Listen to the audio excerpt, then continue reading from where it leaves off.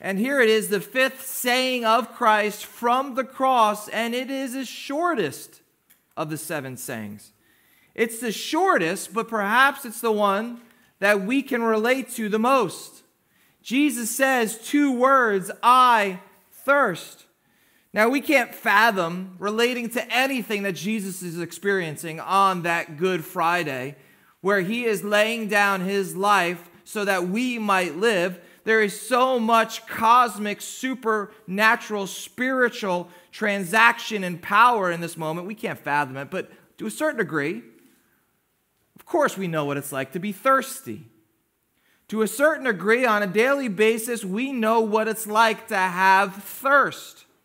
God has designed us to crave water, designed us to need hydration, designed us that we would have to continually come back to the well to find what we need to survive and to be satisfied. All of us can relate to being thirsty. Yet I would submit to you that our physical thirst isn't the only thing that is thirsty about us. That there is more to us than just the desire for water. No, we have a deeper thirst and a deeper appetite. And that's why earlier in the Gospel of John, John chapter 4, John tells a story of a Samaritan woman and 2 wells. A Samaritan woman and 2 wells. A Samaritan woman who, yes, had a checkered past, and her people were considered half-breeds by the Jews. They were less than the Gentiles. And here she was in the middle of the day when no one went to go get water, because not only does she have a checkered past, she's also, because of her mistakes, a social outcast. But there's Jesus at the well. It's Jacob's well. What this woman didn't understand in that moment was that she was going to Jacob's well, but what she needed was Jesus' well. Jesus asked her to go get her husband. And then it's revealed that she has had 5 husbands. And currently the man she's with is not her husband. This woman knows what it's like to be thirsty. She knows the quench. She knows the desire that needs to be quenched, not just at this well, but she keeps going from what? Relationship to relationship to relationship to relationship, and it would be this relationship that would be the most important one. Jesus says this in John chapter 4, verses 13 and 14. Jesus said to the Samaritan woman, "Everyone who drinks of this water from Jacob's well will be thirsty again, but whoever drinks of the water that I will give him will never be thirsty again. The water that I give him will become in him a spring of water welling up to eternal life." You see, there was 2 wells on that day. And there was a deeper thirst that she didn't even know that she had. And Jesus was the one who could truly satisfy it. Here at the cross, when Jesus says those 2 words, I thirst, he's not the only person that is thirsty on that day. He's not the only person that's thirsty leading up to the cross. Herod, the one who betrayed Jesus, was thirsty for money. Herod, one of the ones who condemned Jesus, was thirsty for power. Pilate, the governor of that area, he was thirsty to appease the crowds. The angry mob was thirsty for blood. The religious leaders were thirsty for vengeance. Every one of us is thirsty for something that water knows not of. Many people that get addicted to alcohol, it's not just the drink that they're trying to assuage. It's not just the parched throat that they're trying to satisfy. No, the reason why we become addicted to these different kinds of drinks is because it's fulfilling or trying to fill a need deeper in us. Now, whether it's alcohol or, let's be honest, whether we're thirsty for money, whether we're thirsty for power, whether we're thirsty for pleasure, have you noticed that everything in this parched land promises to satisfy and never does? Everything promises to, what does the advertisement say? What does Gatorade say? Quench your thirst. Sprite says, obey your thirst. Jesus would say, I am what you're thirsty for. You understand how Christianity is different, right? Christianity isn't about finding what we're truly desiring in a program, or finally finding our sustenance and satisfaction in a pilgrimage. No, it all and always comes down to a person, and his name is Jesus. So the question is, church, each individual here, what well are we continually coming back to? What well do we look to fill us up, to give us life, to give us satisfaction? Because, by the way, each one of us, including myself, is constantly going to some well. What well do you naturally long for? What well do you wake up thinking about? What well, when you're by yourself, do you naturally gravitate to? And then, yes, this might be the biggest indicator if one of these wells dries up. If one of these wells in your life, whatever it may be, whether it's career, whether it's popularity, whether it's perfect health, whether it's being liked, when that well dries up, who are you? How do you look at yourself? Do you still have hope in the world? Is your very identity rocked and ravaged to the core? We might say, yeah, well, my well is Jesus. But when those other wells that we tend to look for satisfaction in dry up, then it comes to the surface that no, in actuality, we've been looking for other things to satisfy our thirst. John chapter 4 isn't the only time Jesus would make this audacious claim. In fact, just a couple chapters later, John 6, verse 35, Jesus says this, I am the bread of life. Whoever comes to me shall not hunger, and whoever believes in me shall never thirst. It's 2 times. Believe it or not, he's going to say it again in the next chapter. John chapter 7, he says, on the last day of the feast, the great day, Jesus stood up and cried out, if anyone thirsts, let him come to me and drink. Whoever believes in me, as the scriptures have said, out of his heart will flow rivers of living water.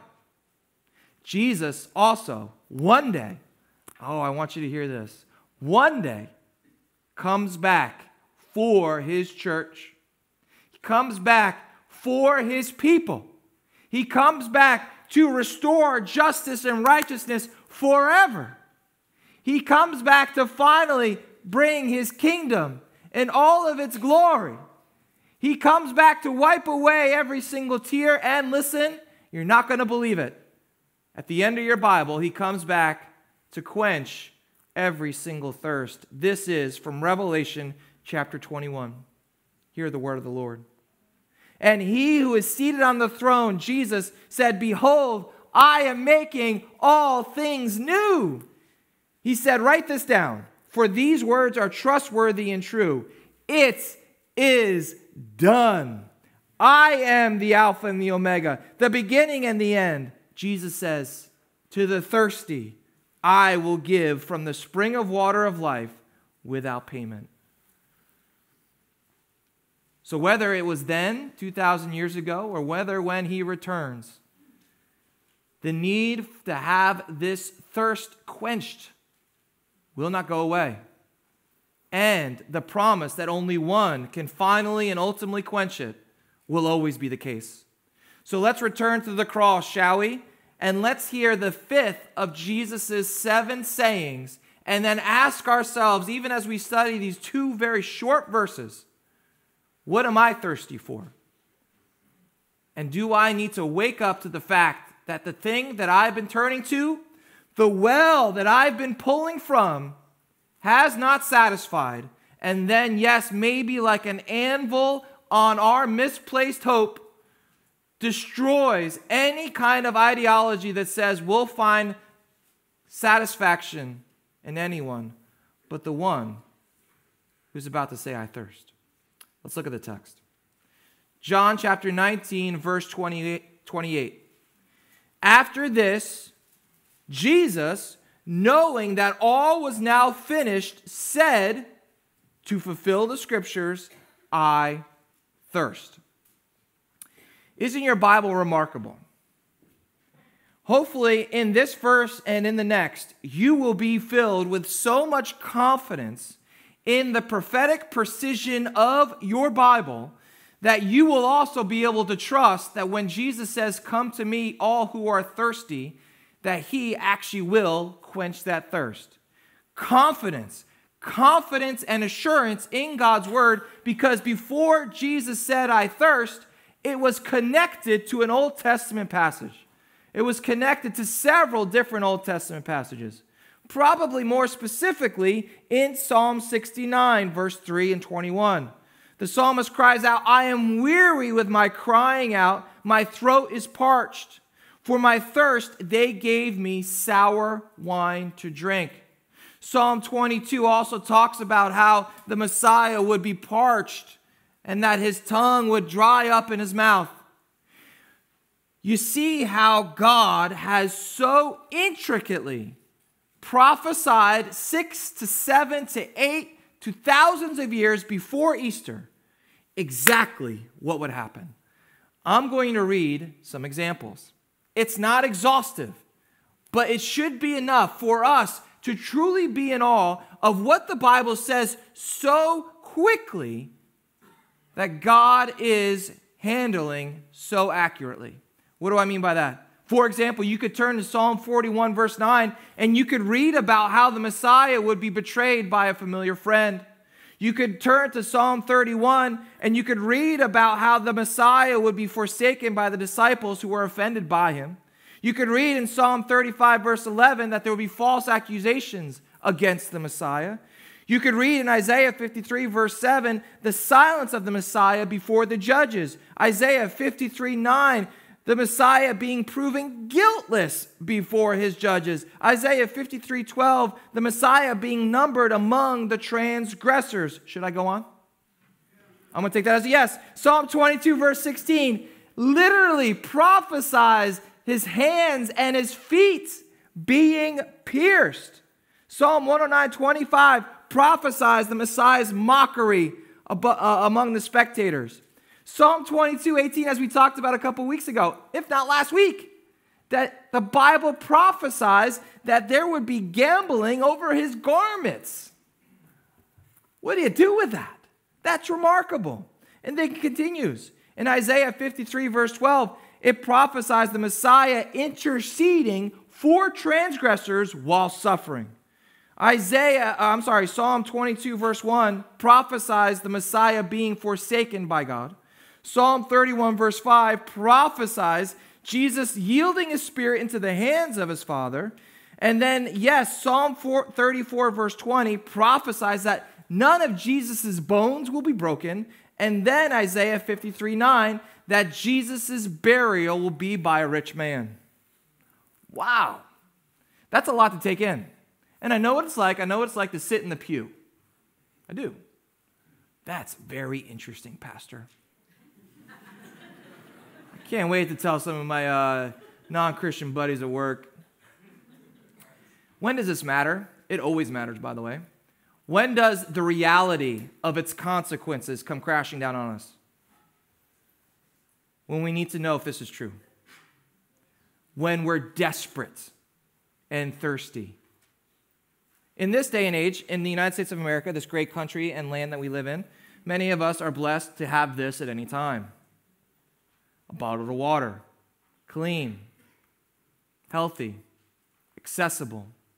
But around the world, this, which we take so easily for granted, it comes literally out of our spigots in our kitchens and our bathrooms. This is a matter of life and death. This is a desperate need.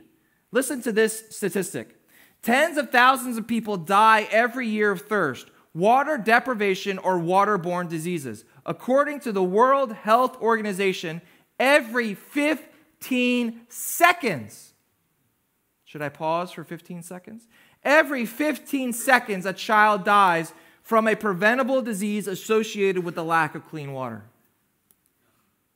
It's remarkable. We don't know how good we got it. We really don't. But here's what's interesting, is that even though we have this, we have bottled water, we have tap water, we have all kinds of water, we still, I would submit to you, live in a land that's spiritually parched, spiritually a desert wasteland, like this picture behind me. Because everyone keeps going back to their old systems, their old ways, and as Jeremiah says it, broken cisterns. Centuries before Jesus came and said, I am the wellspring of life, Jeremiah said this, it's the Lord speaking through him, my people have committed two evils. They have forsaken me, the fountain of living waters, and hewed out cisterns for themselves, broken cisterns that cannot hold water. Still, to this day, both believing and unbelieving tend to return back to this cracked, parched desert wasteland and those bitter, broken cisterns to find water, to find drink. Why? Why is the Bible's accuracy of prophecy so important? Because when you're thirsty, listen, you're desperate. We're not desperate for H2O, but we are desperate for Father, Son, and Spirit. We are desperate for salvation. We are desperate for satisfaction. We need to know, and that's why the Bible is so clear about this being the fulfillment of Scripture.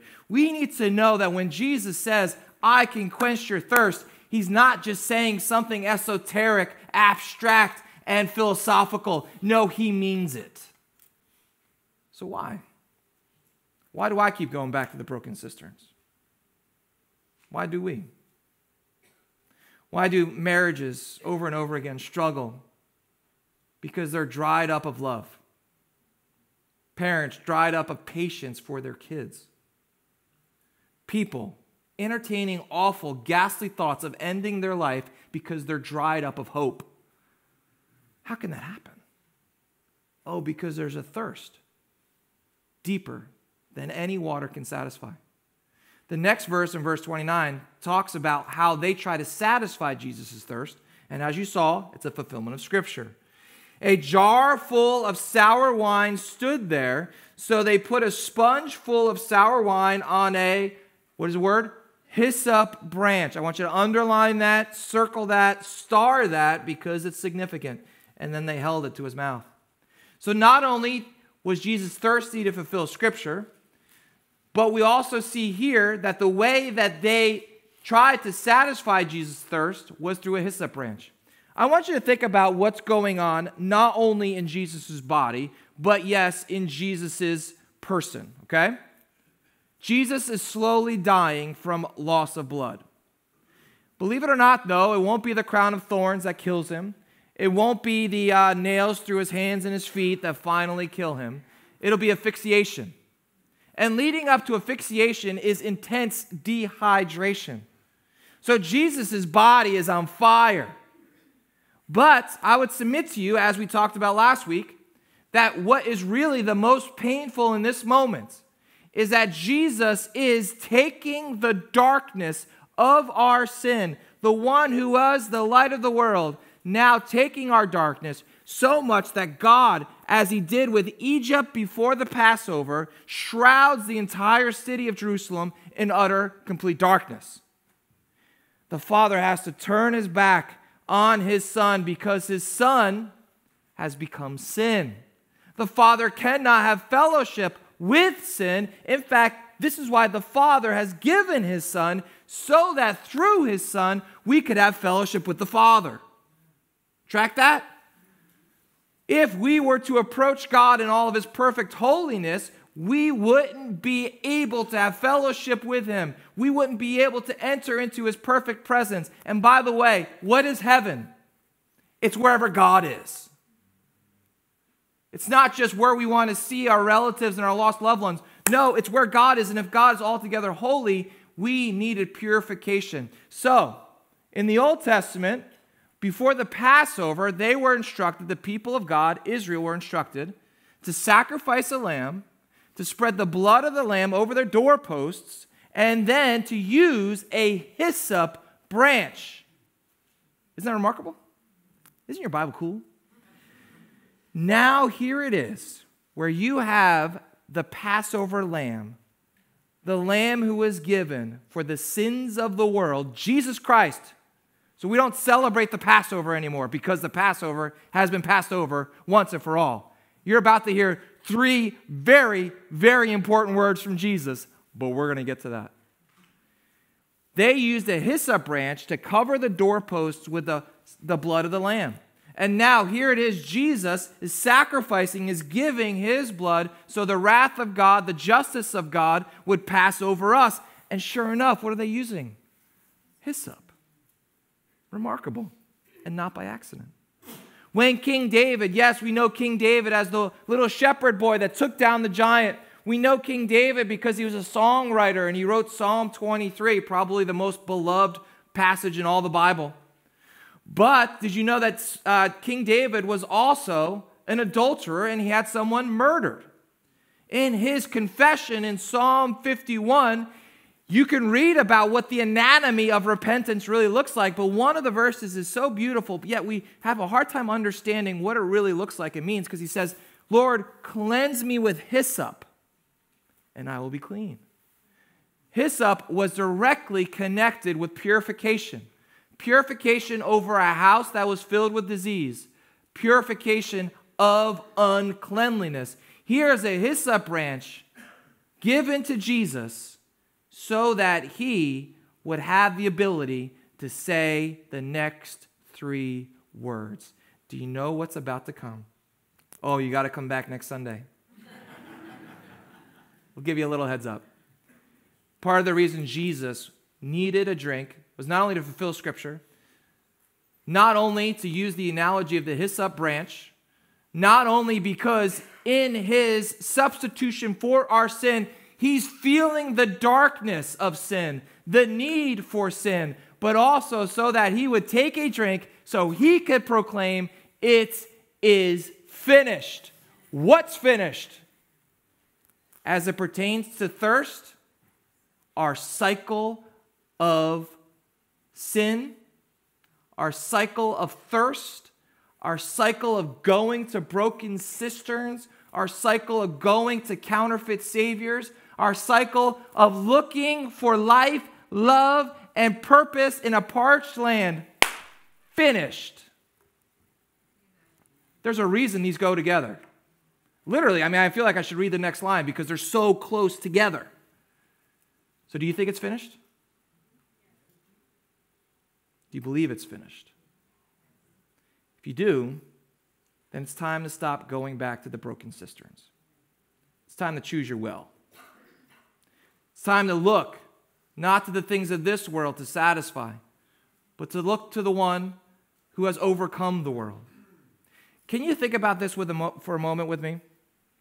Jesus, God the Son and the Son of God, always in perfect unity with the Father. Listen, this is so important. I want you to hear this. Never in any moment in all created time from eternity past did Father, Son, and Spirit know the effects of sin. They didn't even know a taste of it. They didn't even know an atom of it. They had no understanding of what sin was and what sin felt like. Now, we do. Oh, we know what sin feels like, right? When we do it, literally, there's something about it. We feel unclean. There's something about it where we stop trusting our loved ones. There's something about it where we go into a dark place of guilt and depression. There's something about it where, yeah, we used to believe in God, but now we're not sure he exists anymore. Oh, man, that's a dark place. Jesus never, ever, ever knew that until now. And he has all of it. All of ours. Every mistake. the sin of commission, the sin of omission, the sins of our hands and the sins of our hearts. Not only the things that we say, but the things that we think. He's feeling the darkness and the desperation of that thirst. And he still says, it is finished. Some of us, it really comes down to belief. We really, really don't believe this. We don't.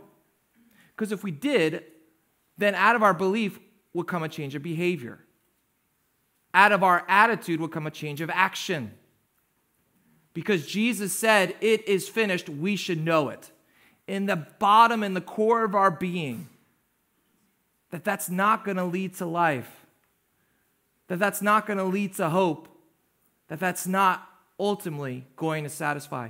Jesus knew how dark our sin was. Listen, he knows everything that we've ever done, and he loves us more than anyone else. He knows how dark it is. He knows how desperate it is. He knows that thirst is always at the tip of our tongues, always scratching underneath the surface, always gnawing at us, and always, yes, threatening to destroy our lives and our relationships. He knows it, and he still says it is finished. Do you believe the cross quenches your deepest needs? Take this as a moment to redirect, to realign, and to choose the right well. To go to not what the world says will satisfy, but what Jesus promises has, can, and will forever and ever. Hallelujah and amen. Let's pray.